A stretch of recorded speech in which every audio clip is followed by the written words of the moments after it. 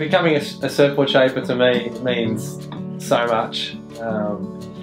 It involves a lot of different things. It's being creative, it's understanding the history of surfboard designs, all the shapers that have come before me, everything they've done with surfboards, understanding hydrodynamics as well, the way the water moves, the ocean moves, the way it interacts with the surfboard. So looking at the past, looking forward to the future, on how we want to ride our surfboards, and also the materials that we're using to make sure they're more sustainable for the planet.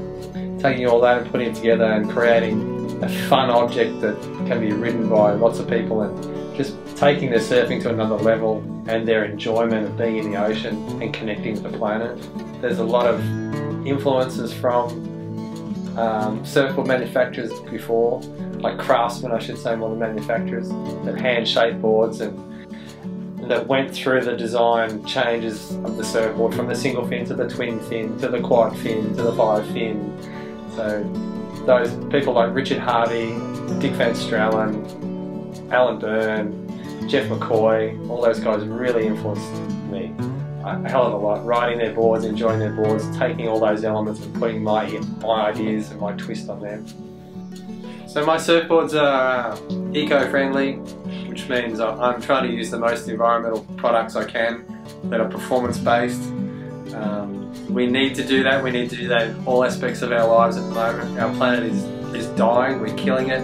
We haven't looked after it. As surfers, we need to be the ones that lead the charge. We need to turn this thing around.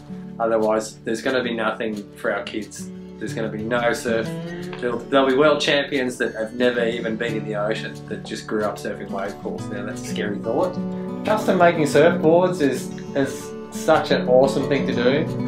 If you can connect with your customer and really understand their needs and their wants and the waves they want to ride and what they want to do, and then you understand all the design elements of a surfboard, and you can put that all together, and then you can make amazing boards that people have so much fun on, and lifts their enjoyment level and their performance level up, and they have big smiles on their faces. And when I get a text that says, "My board goes unreal," it makes my day, and that's why I make surfboards.